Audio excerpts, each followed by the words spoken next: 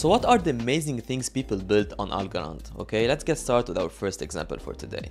Have you ever booked a flight and it got cancelled for some reason and you struggled in getting your money back? Well, let me tell you that TravelX is solving this issue.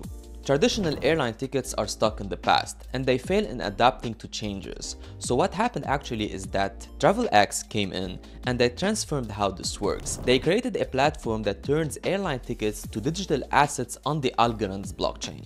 This will let airlines dynamically manage their inventory, find better ways to match the seats with the demand, and actually find more ways to make money. So basically, airlines can now offer tickets that customers can buy, sell, trade instantly, okay, without any hassle. And this was possible because of Algorand. So if you are someone who has an idea and wants to develop and make it work, I suggest you choose Algorand and start building on it, okay? You can start today using AlgoKit. They offer amazing tools to get started with any technology, TypeScript or Python, and it's very easy because they have an entire documentation outlining everything. So if you want to build on Algorand, make sure you download AlgoKit today.